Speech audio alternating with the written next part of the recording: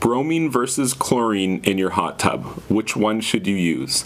Well, if you're new to owning a hot tub, probably you should go with bromine. One of the benefits of bromine in a hot tub environment is that it's a little bit more user-friendly than chlorine is. Chlorine is really good in swimming pools, but the water in hot tubs tends to have a very high pH. That's just part of the function of a hot water environment.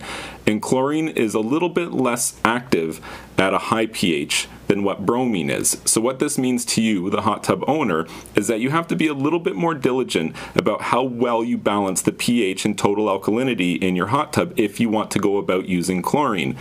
However, let's say in a perfectly balanced hot tub environment, which is better, chlorine or bromine?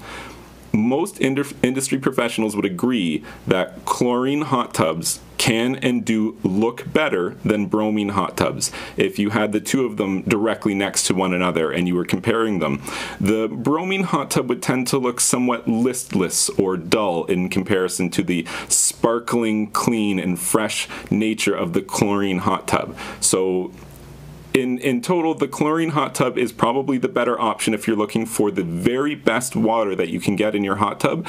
But if you're new to owning a hot tub or water chemistry is still somewhat of a mystery to you, I would say the safer option would be to go with bromine.